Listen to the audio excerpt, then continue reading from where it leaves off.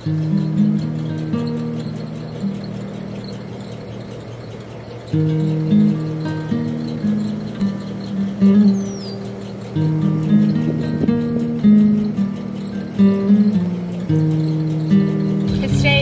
gardening topic is cut flowers. So we're going to start with identifying some cut flowers that grow well in Oklahoma.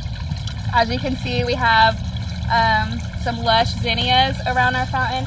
This variety was actually bred for Oklahoma, so it's an Oklahoma zinnia variety. They're not native to Oklahoma, but they just do really well here and they attract a lot of pollinators. We also have some cosmos. We'll do these ones, they look better. We also have cosmos. These also do really well in Oklahoma and make a great cut flower. They come in a wide variety of colors. There's pink, there's orange, there's white, yellow, all different kinds. We also have forget-me-nots. These are really cute because they're blue. Blue flowers are kind of rare, so cut forget-me-not, a great blue cut flower. We also have a lot of marigolds. These do well in Oklahoma. These are also a good companion plant because they attract ladybugs.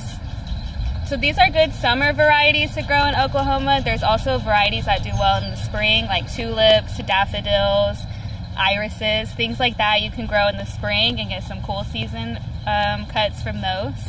So when cutting flowers, you just want to make sure that you're cutting properly to maximize the vase life, so that way you can enjoy your flowers for longer indoors. One important thing whenever cutting flowers is you want to make sure, obviously, that you're getting a good length, but also you want to make sure you're cutting in between two nodes. So these are nodes. It's just areas of new growth that come off of the stem. Here's some more nodes right here. So you can tell this is going to grow into a whole new stem and a whole new flower. So you want to make sure you cut just above the nodes. Right here, this is a perfect place to cut because it splits into two nodes. So you'll cut right above it. So that way the plant is still going to grow and generate more flowers. If you just cut it at a random spot in the plant, it might damage it and they'll probably stop growing there. So once you have your flower cut, I usually cut all of the lower and big leaves off just so they don't sit in the water. Anything that's sitting in the water is going to cause bacteria growth and it's just going to shorten the vase life of your flowers. I'll usually leave the very top two, or sometimes I'll cut those off as well. And then very important, before you put it in the vase, you're going to want to make sure you cut your flower at a 45-degree angle, like that. This is going to expose the insides of the flower. This is where the flower is going to absorb all the water. So cutting it at an angle just gives it more surface area, more space to absorb water, and that's just going to maximize your vase life also. One important thing to note is you don't want to fill your vase up too much. This one actually has too much water in it for me. I like to fill my vase up like maybe a third of the way to halfway. You don't want to fill it up too much because that just might lead to more bacteria growth on your flowers. And you also don't want any floating debris in there. That's just going to help maximize the vase life. The flowers really don't need a whole lot of water. They really just need enough to cover the very bottom.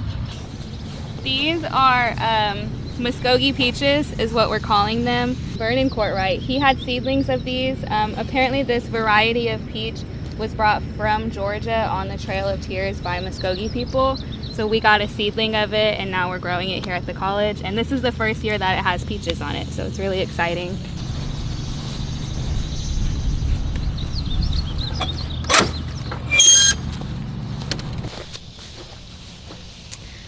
So Oklahoma is home to a wide variety of wildflowers, especially in the spring and summertime. And those can also be added to your arrangement. It's important when harvesting wildflowers to make sure that you're doing it respectfully. So that's kind of what we're going to cover right now. First things first, you always want to make sure you have permission to be on the property where you're cutting your wildflowers. You don't want to just go taking a random person's wildflowers. You also, when cutting, kind of like we did in the garden, you just want to make sure, especially when you're cutting wildflowers, that you cut in between the nodes just above the leaf. So that way the wildflowers continue to regenerate. You don't want to just go out here and start damaging plants and cutting their flowers off. Another important thing to note when harvesting wildflowers or just wild plants in general is to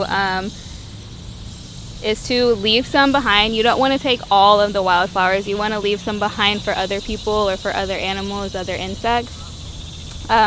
You also don't want to take the best and the prettiest ones. So I always choose like the second or third prettiest ones and leave the best one behind, because you don't want to be greedy. You just want to save that one for nature, for the animals. This one that I'm cutting right now is goldenrod. It's a native wildflower in Oklahoma. Really good for pollinators, really pretty, and it does great as a cut flower.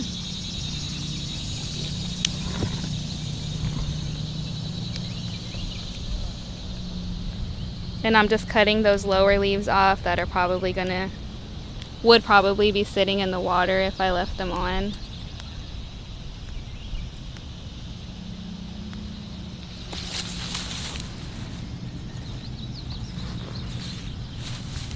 Let's get some of these purple ones.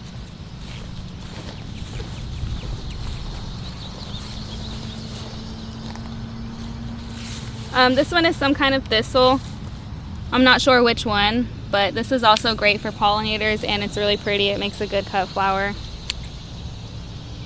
Some other good wildflower varieties that grow in Oklahoma would be black-eyed Susan. There's some wild yarrow that grows out here. There's some wild parsley with some really small white flowers that looks really pretty. Indian paintbrush, which is the state flower, is also a great cut flower. Not a flower, but this is some kind of foxtail. It's growing out of some grass, but these also look really cute in arrangements. They're not as showy and colorful as what we would expect with flowers, but they just add like a really nice rustic touch to your arrangements.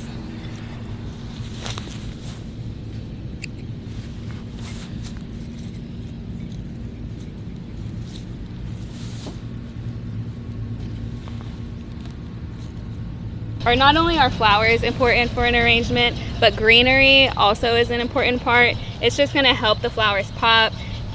When using herbs, it's going to add a little bit of fragrance to your arrangement. Also, herbs are a great option for greenery in your arrangement just because they respond so well to being cut. They smell good and they just look pretty.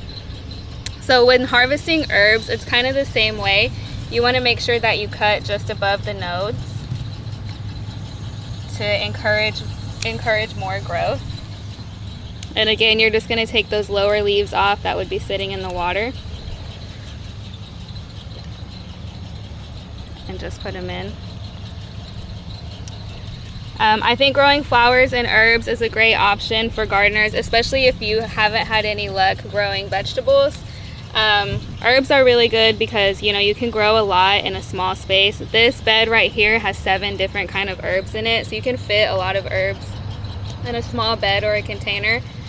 You can also grow them indoors or outdoors. They grow really well in both environments. If you're growing them indoors, you're likely to get continued production all year long. They probably won't flower or go to seed like these. Herbs are also great for repelling bugs, so if you add herbs to your garden, add herbs to your flower beds, it's just going to help keep some of the bugs away. Bugs don't really like these fragrant, strong smelling plants. And then some herbs also have medicinal benefits. So things like mint you can use if you have digestion issues. You can use like a mint tea and it'll help with that. Rosemary is good for improving memory. When I was in college, I used to take some rosemary from campus and just sniff it while I studied and did my homework. Lavender, which we have over here, is good for insomnia, or if you're just having trouble relaxing. The aroma of lavender has like a sedative effect on most people. And then when you're growing herbs, most of them grow well from seed. So like mint, parsley, fennel, those are going to grow really well from seed. Slower, like woody herbs like lavender or rosemary, things like that, you're probably going to want to buy from the store because growing it from seed just takes so long. We have a rosemary plant right here. We started this one in March and this is how big it is. and it's July now. So rosemary is a good one. I would recommend purchasing it from the store instead of trying to grow it from seed because it's so slow growing. Beautiful. Today is the focus on the flowers and herbs and how the Muscogee people utilize these things in order to better their lives.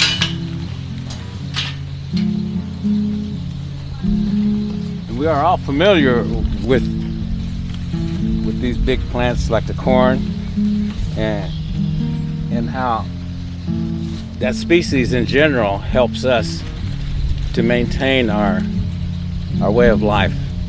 And now is the green corn ceremony time. And so a lot of the herbs are being harvested for that purpose. It's a cleansing process for the new year. And so the relationship the Muscogee people have on the plants that are used in the mixture here, one of the ingredients is like the Mvskoke snake roots and the bergamot, bee balm, and other plants that they put in there for specific purposes that they want an outcome for the people who are partaking in the ceremonies. So a lot of it also involves songs, and many times that it is accompanied by a dance. And so we fulfill these things because there are those that can see, seers, I would say, that looking at the people, they notice that there is something that needs to be addressed, the way that they're behaving. And a lot of times it's through, we use our medicines in order to put that in ourselves so that we become balanced and in harmony. And so this is a time when we're supposed to let go of all these things that bother us, but it's through the use of the herbs and that helps us. It cleanses us. So these are some of the things that I wanted to just bring out about the relationship that we have. There are times and stories that sometimes there's illness that comes upon our land, mainly because we've abused a certain species, and that's the understanding of our people. The traditional ecological knowledge is the idea that we are impacting the rest of life in general. What we do has an impact on this web of life, and that understanding that you walk in the sacred way, that once you see that you have witnesses looking at you all over, all around you, then you know that you walk in a good way, so that the species respect you and you respect them. And that lack of respect is what they say it causes these great illnesses from animals or a plant species or a variety of plant species that do cause sickness to its own people. And also they can heal. It's how that relationship that we have. Ajagi Hishakta. Hishakta Ajagi. Hishakta is life in general. And so that's what we look at. And respecting all life.